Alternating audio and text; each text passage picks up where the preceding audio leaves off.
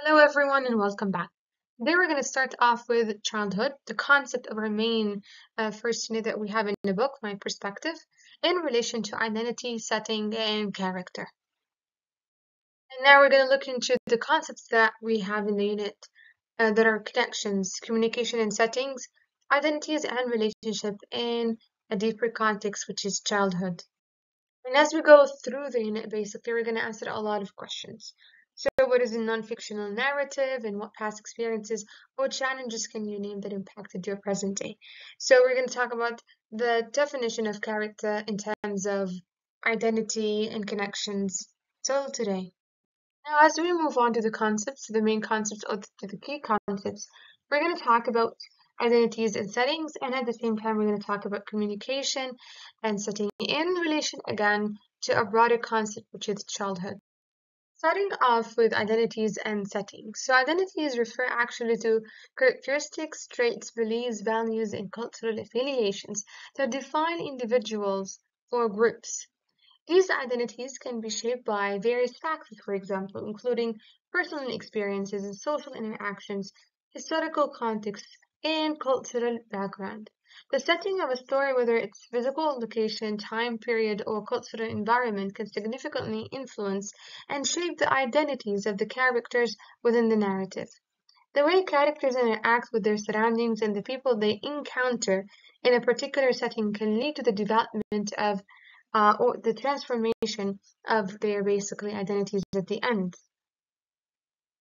Now, to clarify what I've said previously, I'm going to talk about characters and an outline of a story itself.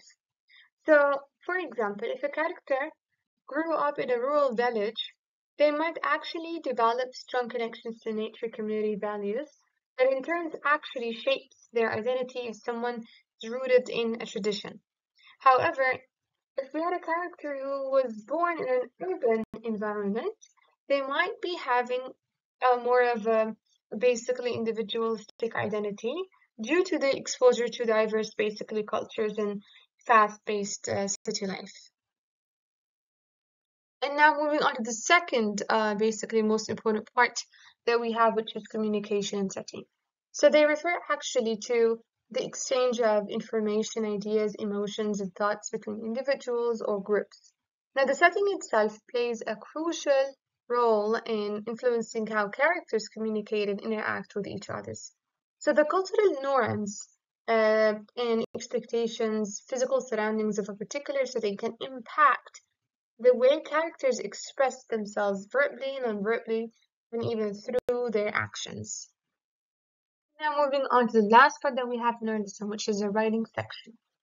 So in the writing section, we're going to focus on nonfictional writing. So writing a clear nonfictional narrative involves crafting a story that effectively conveys information, engages the reader himself, herself, and maintains clarity throughout. And now to follow up with the basically assessment criteria regarding the writing section. Now in the writing section, we have to focus on clarifying the purpose.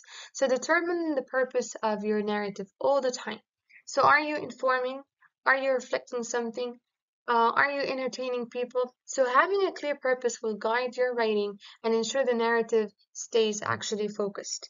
Second of all, we have to focus on selecting a central idea. So choose a central idea or a thesis that your narrative will revolve around.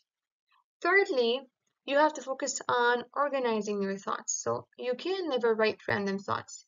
Before you begin writing, outline the main points and events you want to include in your narrative. And that in that basically way, this is like very helpful for you. We have to start with a strong beginning, crafting and compelling introduction that grasps actually the reader's attention and sets the tone eventually for the rest of the narrative.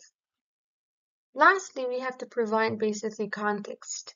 We have to provide sufficient context for the events and characters in the narrative itself that actually helps the reader to understand the background and the significance of what you're trying to describe in the whole basically writing essay.